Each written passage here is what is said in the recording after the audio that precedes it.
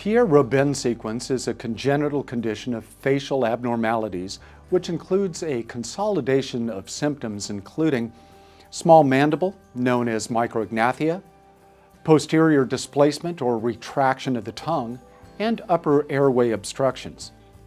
Infants can present rather acutely because of the large and protrusive tongue over a small mandible will cause respiratory insufficiencies.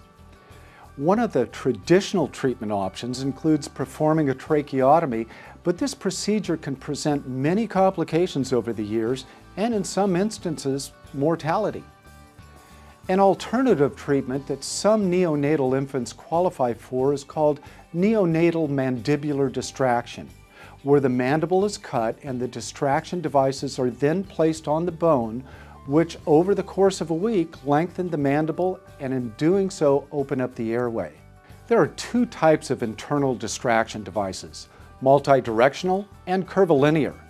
Unlike multidirectional distractors, curvilinear distractors simultaneously combine both horizontal and vertical vectors, which together provide a logarithmic spiral path of natural mandible growth. For more information about neonatal mandibular distraction and how it can benefit you and your patients, make sure you visit OsteoMed.com.